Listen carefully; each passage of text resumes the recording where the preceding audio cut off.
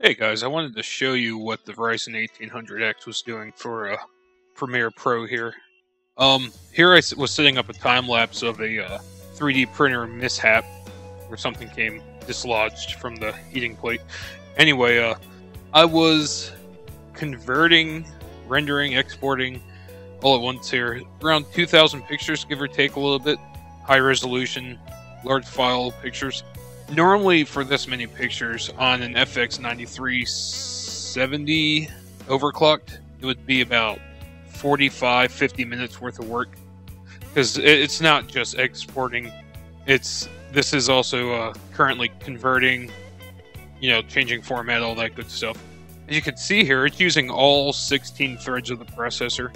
This took about 20 minutes to do all these pictures. Like I said, I think it's around roughly 2,000 pictures, maybe 2,100, around that. But here was the physics results on the 93.7. You can see here at the very top, it hit 9175 of a physics score. What the RyZen did was a little bit more impressive. Now see here, it says 82% better overall results, all that good stuff. Here's the 1800X. It more than doubled the physics score.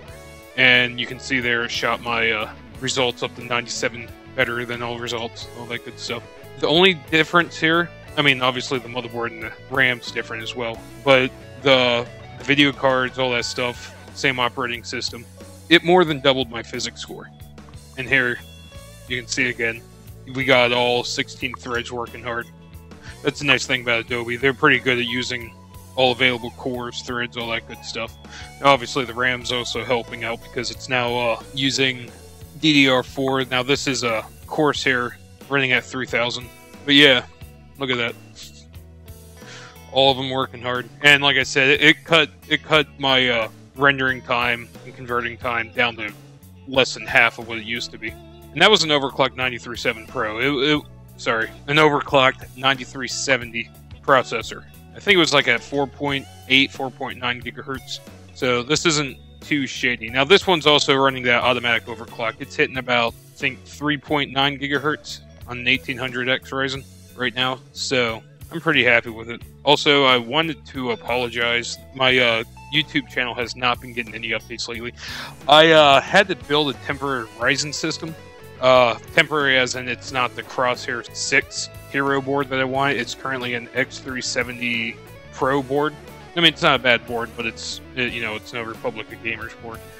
So I built this so I could get back to editing. I had a pretty bad power situation before where the power was interrupted and I didn't have a backup currently, and it screwed my raids all up. I couldn't do any real work because even if the computer would work, it was a good chance I could lose everything. So I'm running this temporary now. Got a 3D printer. I'm doing a bunch of computer work.